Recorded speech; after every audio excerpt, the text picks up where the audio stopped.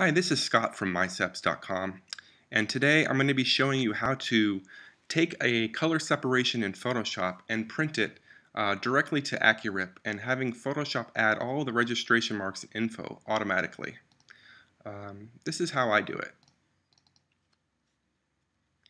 And this is in Photoshop CS5, so it may be different depending on what kind of which version of Photoshop you're using. So the first thing that I do is I want to crop it to the artwork as tight as possible. So what I do is I'm going to command click on one of the colors, and then I'm going to hold down shift and then click on all of the rest of the colors. That gives me a selection of all of my channels. Then I'm going to go to edit crop, image crop, and that gives me a perfect crop of my image. The next thing that I'm going to do is I'm going to go to image and image size, and I'm going to write down this number, 12.4 by 13.9. Now what I want to do is I want to add about an inch all the way around my image for the registration marks and the label information. So my final page size is going to be about 13.5 by 15.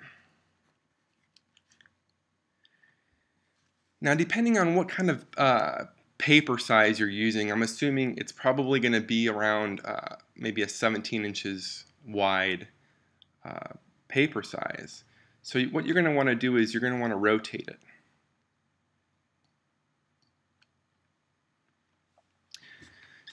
Depending on which size paper you are, you may or may not want to rotate it, but for this example I'm going to. The next thing that you're going to do is you want to select just the colors that you want to print. So we're not going to print CMYK, and we're not going to print the background. We're going to print 1, 2, 3, and 4. So we're going to click on 1, and then we're going to put the eye on 2, 3, and 4. The next thing we're going to do is we're going to go to File, Print.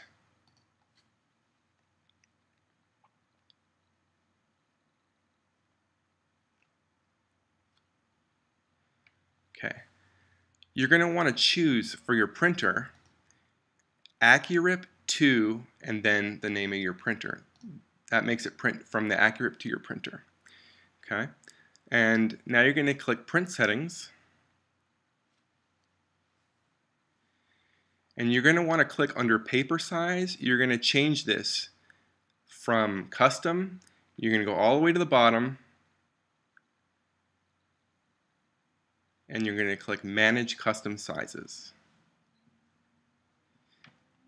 Scroll to the bottom and click the plus. Okay. You're going to change this to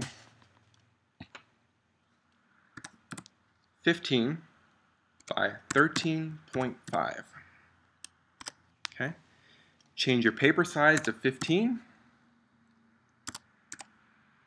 13.5, and under non-printable area you're going to choose your Accurip to Epson printer.